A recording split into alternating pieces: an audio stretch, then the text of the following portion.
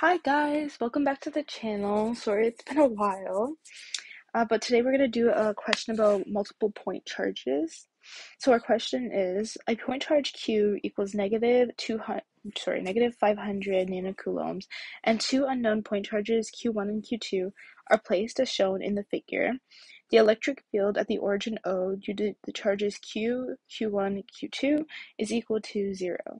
And it wants us to find the charge for Q1, or the approximate charge for Q1. So here we're going to use this formula. So our electric field, the vector of our electric field, is equal to K Q, and then divided by our radius squared. So our K is our constant. Its value is 8.99 times 10 newtons per meter squared on coulomb squared. And then our radius is obviously just our length, and our Q is our charge, which is what we're trying to find, but for the point Q1. So since we know the charge for the big Q value, we're going to find that value for the electric field vector. So it's equal to K, our constant, times our 500 nanocoulombs, which would be equal to 500 times 10 to the power of negative 5 coulombs. And then we'll divide it by the radius, which here we have 2 meters. So we'll just do 2 squared. And then when we put that through our calculator, we'll get 1.12 times 10 to the power of 3.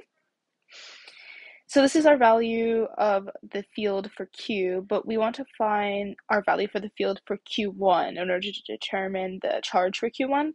So Q1 is on the x-axis of this, so we'll want to find this value on the x-axis because it'll be equivalent to our value of Q1. So to do this, we're going to want to figure out which one is sin and which one is cos. So over here, this is going to be our x sin theta, and then over here will be our x cos theta.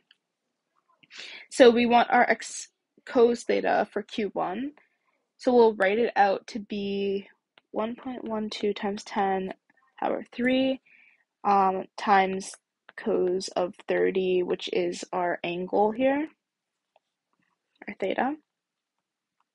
So when we put this all together, we're going to get a value of 970. So since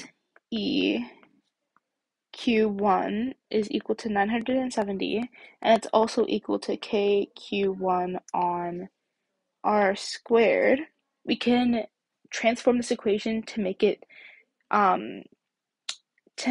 solve for Q1. So if we move things around, we're just going to move here, I'll show you what we're doing. So R squared is going to go up top here, since we're going like the other side of the equal sign, and then our K is going to go down here since it's going to be opposite, since it's on the other side of our equal sign.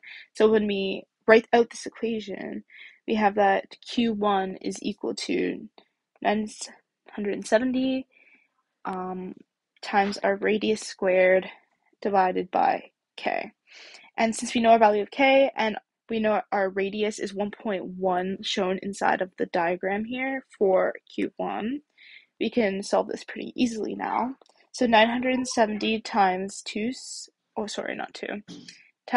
1.1 squared divided by K is equal to 1.3 times 10 negative 7 coulombs, which is also equal to 130 nanocoulombs.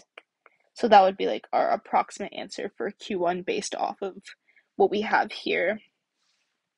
Thank you for listening. Be sure to like, subscribe, put any questions in the comments, and I'll be sure to get back to you. Thank you very much.